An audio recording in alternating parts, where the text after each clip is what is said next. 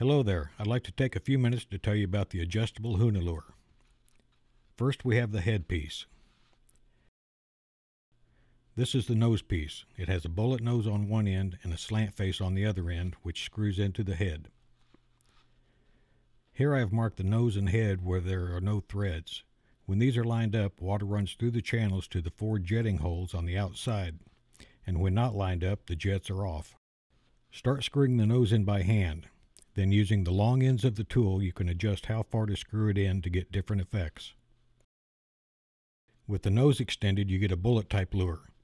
As you continue screwing the nose in, the lure starts to catch a bit of water for a different swimming action. And when screwed all the way in, it will catch a lot of water like a concave face lure.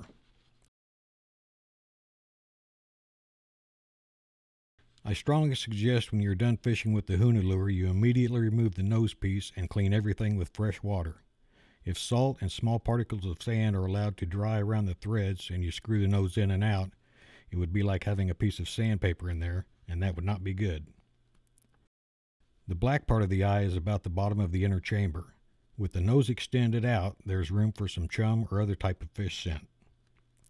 This is the screw for attaching the skirt. You always want to use the short end of the tool for tightening and loosening the screw.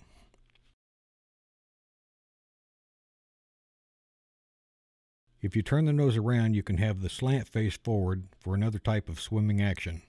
Again, using the long ends of the tool, screw the nose in and out for different swimming actions.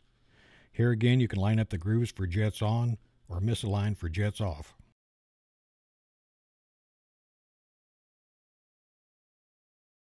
Next, I'll show you how to change the skirts. Here we have the green outer skirt and a purple inner skirt. I'll show you how to reverse them without cutting the hook off. The first thing you want to do is secure the hook. Then open up the skirts using the short end of the tool, loosen and remove the screw.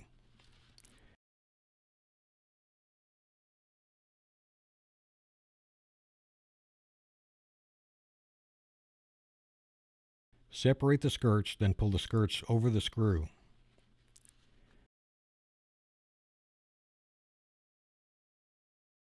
Once that is done, push the hook or hooks through the skirt to completely remove the skirts.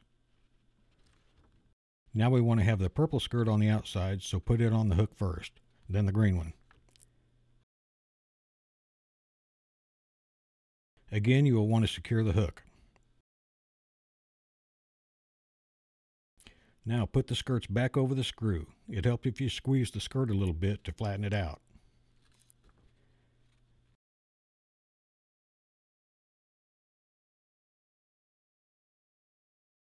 Once that is done, open up the purple skirt and insert the green skirt. Push it in as far as you can without putting a wrinkle in it.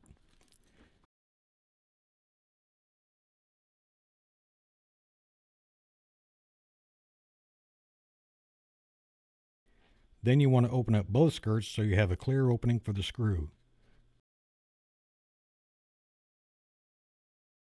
Push it in and grab the threads. Center the screw threads in the opening while firmly holding the skirts right behind the head of the screw. Reattach the head to the screw.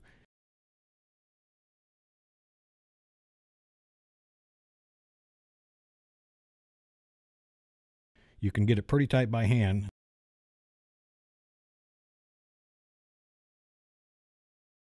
Then open up the skirts and finish tightening using the short ends of the tool.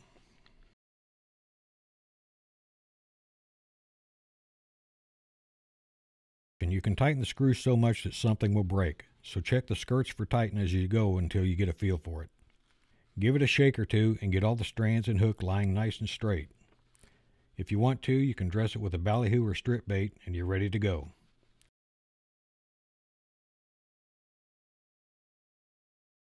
Thanks for watching and good luck.